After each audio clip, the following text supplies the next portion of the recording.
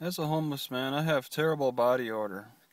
But it's not so much about my body, because my fingers don't emit a nasty odor. It's my armpits. I mean, down lower, I can kind of control that. Feet, you can cover them up a little bit. For me, okay, there are some people that have nasty feet and all that. But for me, my feet seem fine. It's more about my terrible armpit odor that can be offensive. I don't put any kind of deodorant on, and I don't even wash them really anyway. And when it gets warm, they really start stinking bad. So it's something where I want to keep people at a distance with. And being homeless and jobless, it allows me to avoid the confrontations because those are some of the most embarrassing confrontations you can come across when you have to work in close quarters with people. Um, it's hard for them to bring it up. They'll do embarrassing gestures and make embarrassing comments in a way behind your back, but it's tough to really address the person because you have to be sensitive to their culture in some ways. Although my culture is American, it's a different kind of American. Of course, there's all different kinds. It's not like I come from Turkey and celebrate the odor of the body as being a masculine thing. Mine's just being a poor person's thing. But I don't like chemicals on my body so much. I want to keep it as natural as possible too.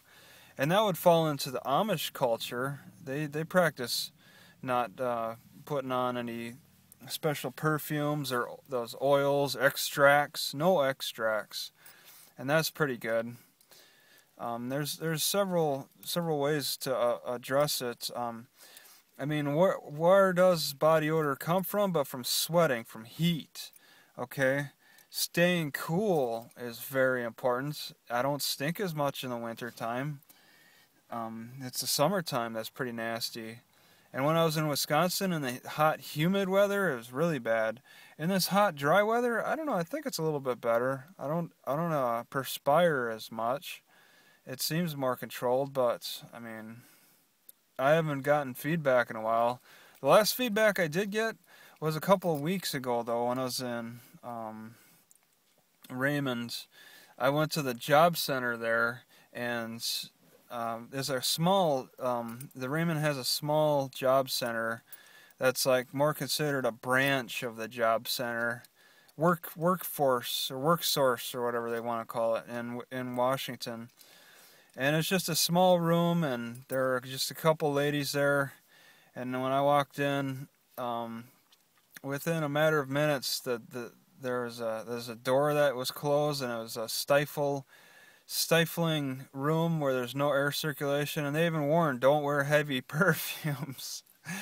But I wear heavy body odor, so they ended up, I obeyed the sign by not putting on any perfumes. I knew, I practiced that well in advance, but they open up the door for some air circulation because of my awful body odor. So I'm offensive to people. I'm keeping myself at a distance, and I come across many strangers. Well, sporadically come across strangers, ones that don't really feel the need to tell me how bad I stink because they know they won't see me again anytime soon.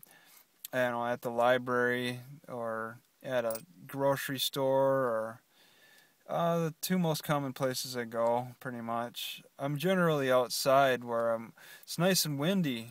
That's something that you want to consider too. If you're gonna have bad body odor, be in a windy area. Don't be in a closed off room like this car. I mean, all the windows are closed right now. I wanted to drown in the sound, but I also drown in my terrible, terrible body odor. So, it's something to isolate. I mean, I can wash every so often. I take a wet paper towel and I'll wipe that area in my pits, which seem to help. I'll change my shirt as frequently as I can, but I want to save money on laundry soap. Yeah. So watch it.